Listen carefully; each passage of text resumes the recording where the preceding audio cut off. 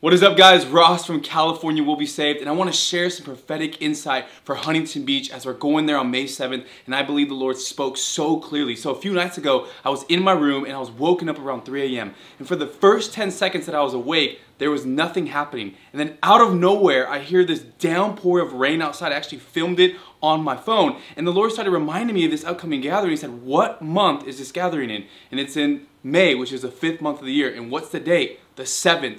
5:7. And then I had this thing in my mind that told me Micah 5:7. Obviously it was the Holy Spirit. And so I want to read that for you. This is the scripture.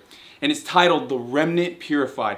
Then the remnant left in Israel will take their place among the nations. They will be like dew set by the Lord, or like rain falling on the grass, which no man can hold back and no man can restrain. And so we're believing that as we come to Huntington Beach this upcoming week, that there's going to be an outpouring of the Holy Spirit that no man can restrain. And so this is an invitation to you. Do not miss out on what God is going to do. He's doing something special in California, something special in Huntington Beach, and we want to see you there.